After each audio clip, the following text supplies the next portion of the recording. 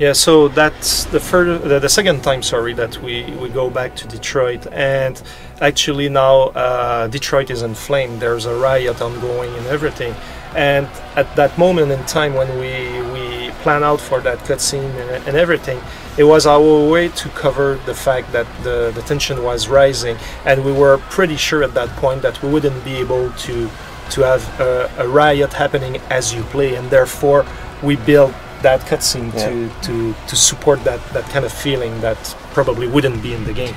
I remember when I was writing the scene, I was nervous right from the start because my experience in games is like that you're just never going to be able to do that. So I was writing it as though we weren't even seeing it. All we were doing was hearing a radio and news report over it because I was pretty sure we couldn't do it. So when the cutscene director brought forward all that, I was like, wow, that's going to be impressive.